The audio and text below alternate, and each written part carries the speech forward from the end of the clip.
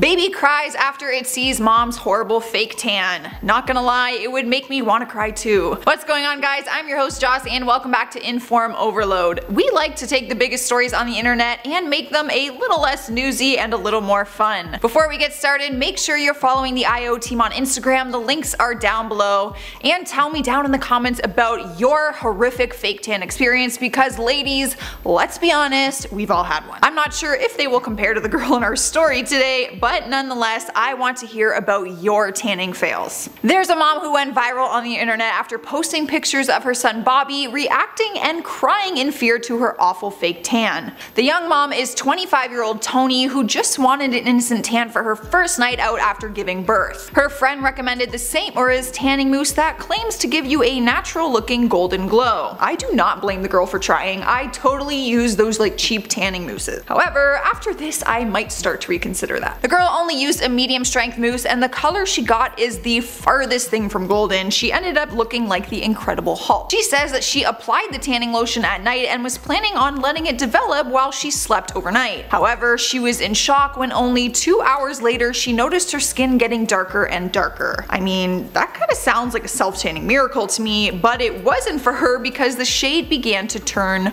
green. Like green. How does that even happen? Tony explained her story and I think it's only fair that we hear her side of the story.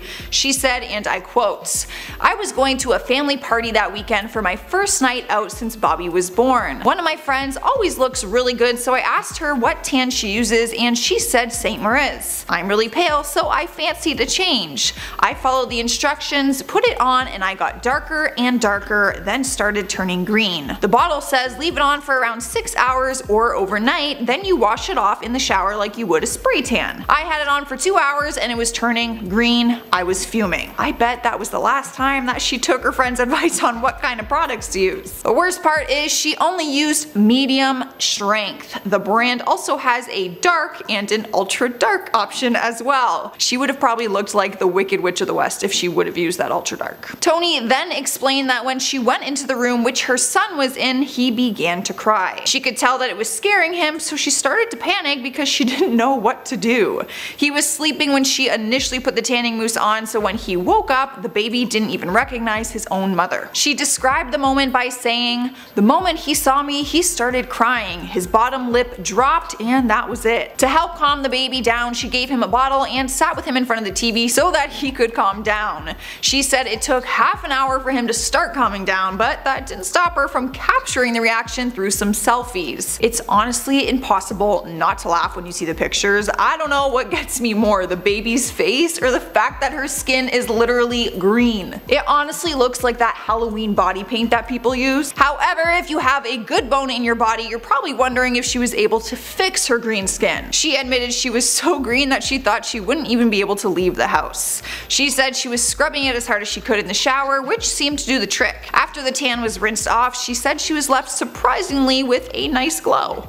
Now, I want to know more about this brand because I need to make sure I stay as far away from it as possible. Turns out that it's actually not uncommon for a fake tan to turn green.